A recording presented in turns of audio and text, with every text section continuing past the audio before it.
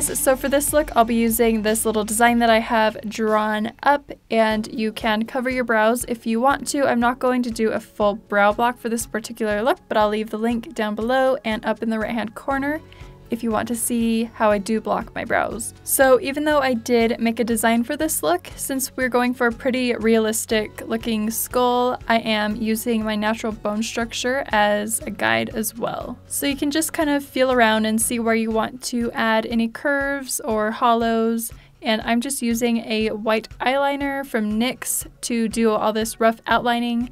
And this is just a very rough outline for now. So as we go, we can change and modify it as we see fit. We just want a general guide right now so we can kind of see where we're going. And I'm using a white eyeliner for this part rather than a brown or black or red or anything, just so that it's a lot easier to cover up since we will be painting over with a white. For the teeth, I like to start in the center and work my way out. That way I can have everything nice and evenly spaced, and I can make sure I have the right number of teeth on each side.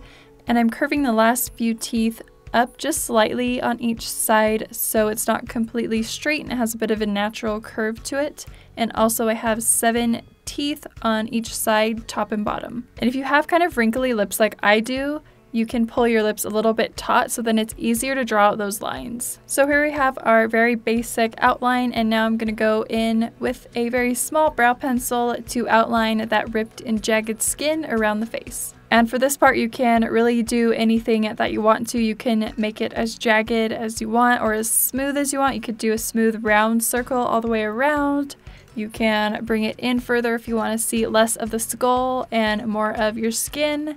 So yeah, just have fun with it, and you can see here that I am going to change mine as I go because I didn't have it far enough in.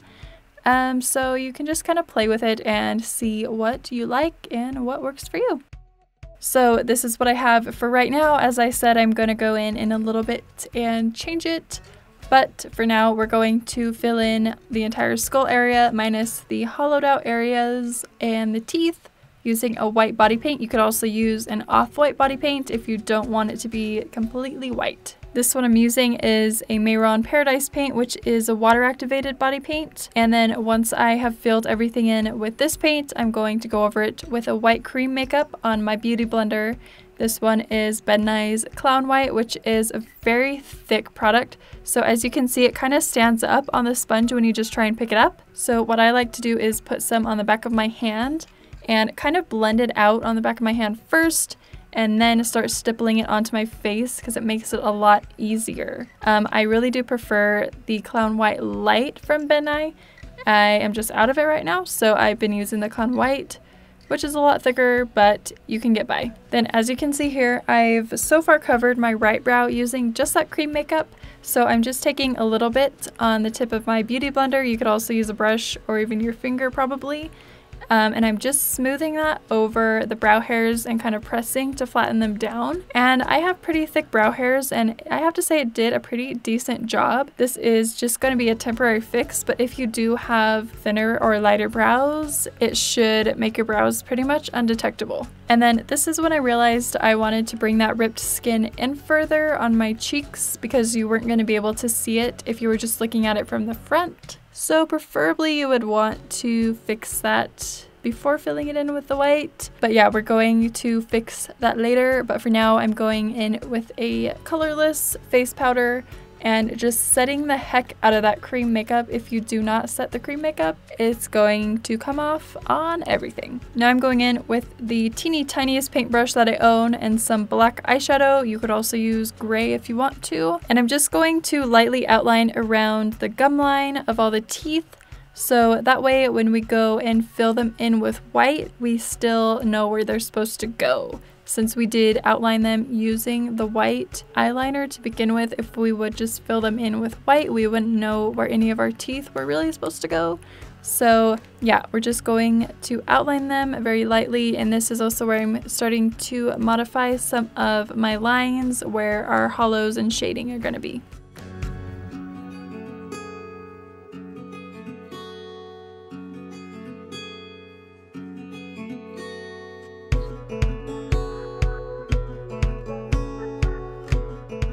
So now we're just going to go ahead and fill in all of our teeth using the white body paint. I'm not going over it with the cream or anything, just the water activated paint.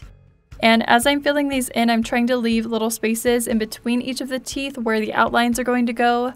That's not totally necessary, but I decided to do it that way. So for the outlines, I'm going back to that teeny tiny paintbrush in black or gray eyeshadow and just outlining around each of the teeth.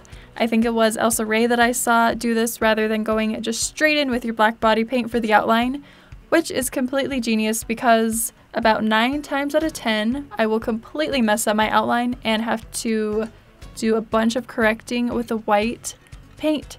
So this is pretty genius. Outline them first with an eyeshadow and then a body paint.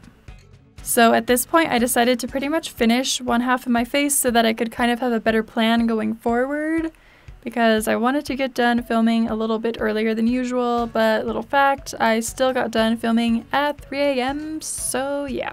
You can see here that I decided to move in that little bit on my cheek so that you could see it better from the front.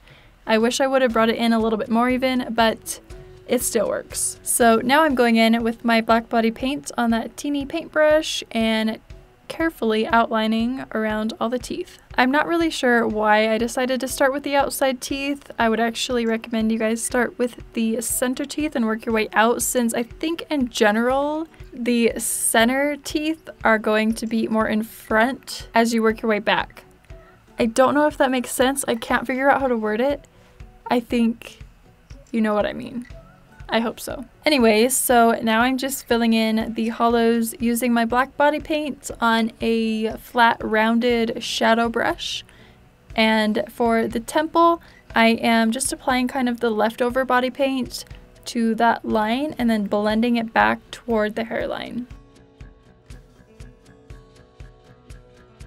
I'm then blacking out my entire waterline using the NYX slide-on pencil in jet black, and then we're going to start outlining around that ripped jagged skin using the black body paint on that tiny paintbrush. And you don't need to completely hash out all your details for this one, because we're still going to go in and shade and clean up and redefine.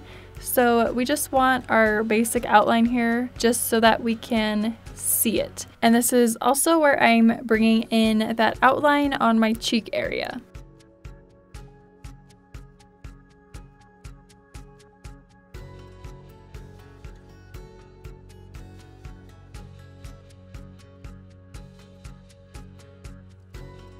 Then I completely forgot to fill in my nose with the black, so I'm doing that now, and I'm using this small kind of pointed angled concealer brush to clean up some of my black edges.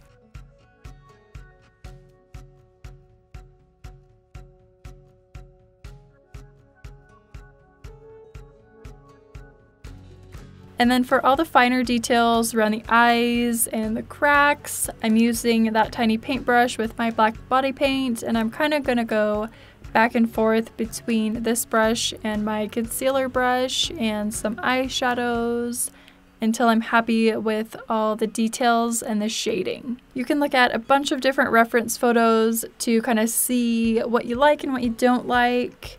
You don't have to do any cracks, you can do a ton of cracks, and it also kind of depends on how realistic or how cartoonish you want your skull to look. You don't need to add any details really if you want it to be very cartoony. I'm going to use a gray and a light brown or tan eyeshadow as well as my black eyeshadow to add some shading and dimension around the brow bone, on the forehead, around the eye sockets and nose, as well as above and below the teeth and along the jawbone, especially underneath that cheekbone that is going to be over top of the jawbone. Really anywhere that you want to add depth. And I'm starting out with my gray shadow because it's the lightest one, and then I'm going to go over it with my tan, which is going to make it a little bit deeper, and then very last I'm going over with a little bit of black just to deepen it even more. I'm also using my gray and tan shadows to add some highlights to the inside of the hollows of the nose and eye sockets, just so that it's not completely flat black, again adding some dimension and life to it. I'm using my Sigma pencil brush for all the shading, and then if I need to tone it down a bit and blend it out, I'm just going in with a clean blending brush to do that.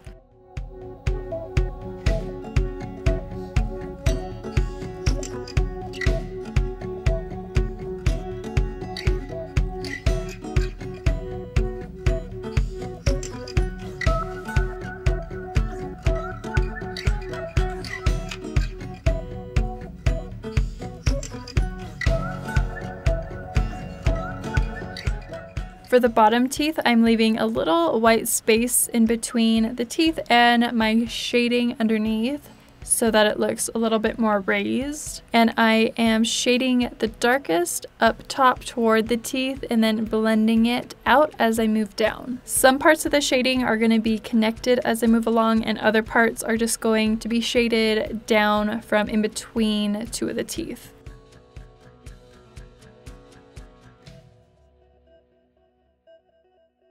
And here you can see I'm using my black shadow to shade in from those very back teeth so that they appear to be further back than the rest of them. And again, giving it kind of that curved illusion.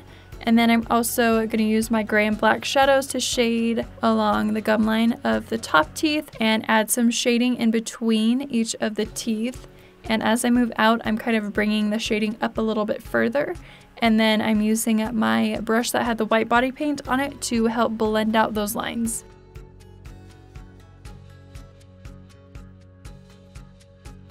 Once I'm happy with that, I'm going back in with a tiny bit of black eyeshadow and just darkening that shading right along the teeth. At this point, I randomly decided this is what I wanted to add my black eyeshadow to my lid and around the bottom of my eye. And then I'm going back and redefining the outlines of the teeth using the black body paint. And I'm also using that black body paint to deepen the shading along the top of the teeth.